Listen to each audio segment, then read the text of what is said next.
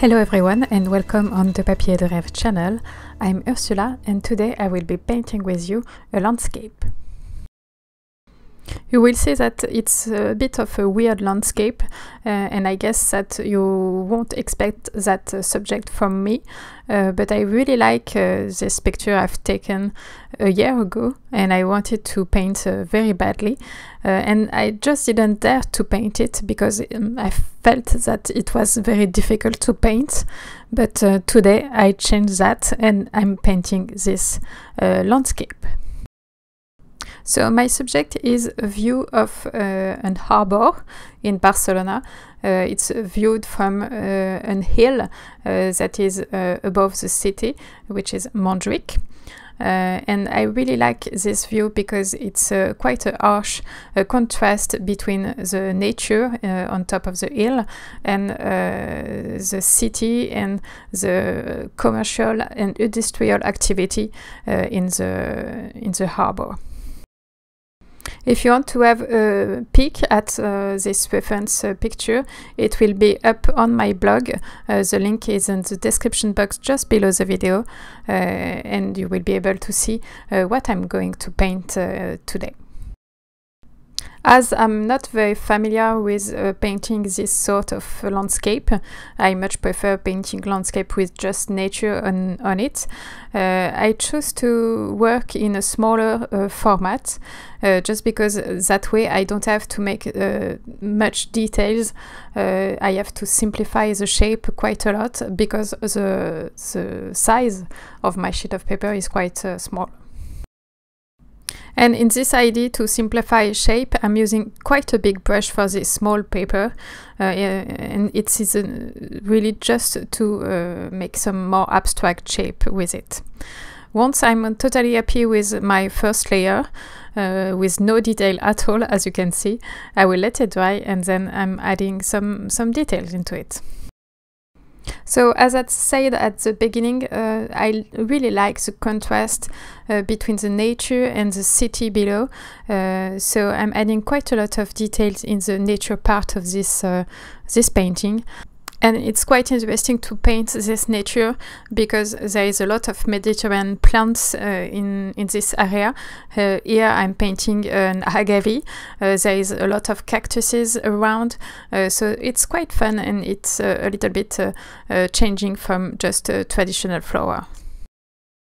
Even though I'm working on quite a small part of this painting, I'm trying to still paint with a big brush because I do not want to go too much in details, and painting with a big brush will allow me to do that. I cannot focus on details because the brush is too big. And for today's painting, you can see that I'm not using my regular palette and colors that I'm used to use these past few months. I just wanted to try this new colors that I have get from Christmas. It's a core palette with golden paints in it, and I really love them. And I wanted to try them for quite a long time because they have a really interesting particularity to it.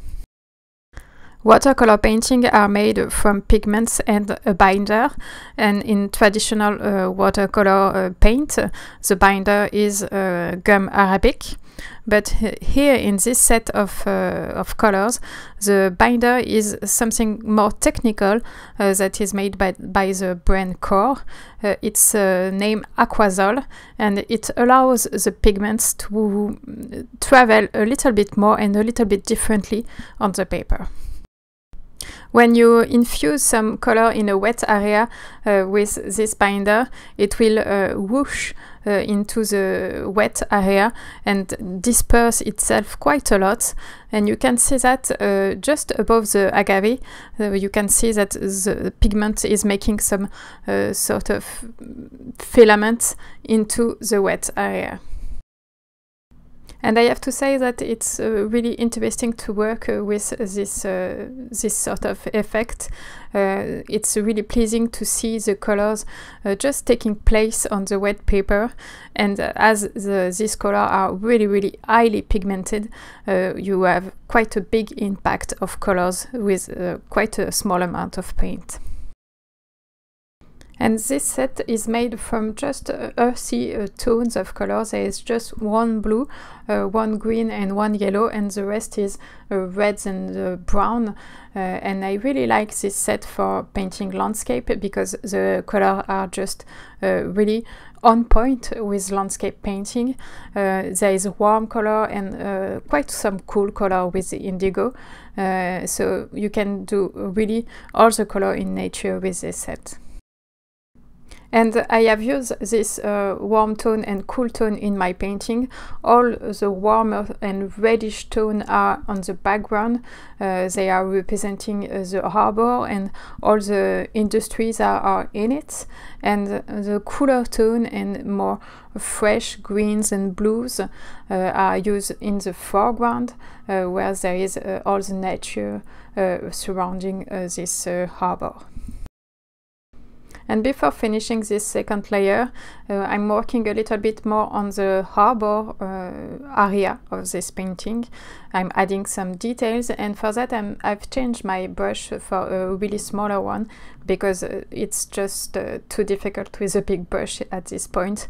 The picture is really small, so I have to adapt my brush.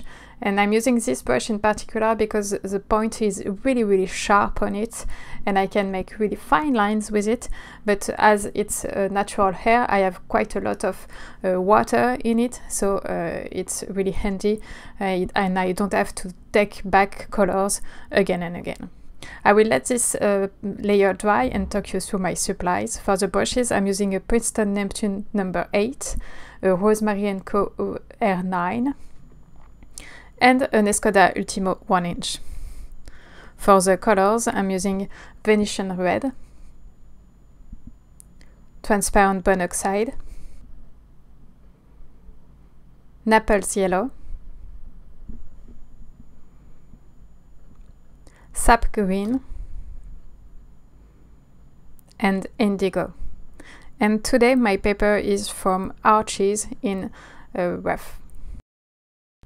For the third and last layer, I want to build up some contrast into my painting so that you can feel a little bit more the depth into it, and it's a little bit more detailed and interesting.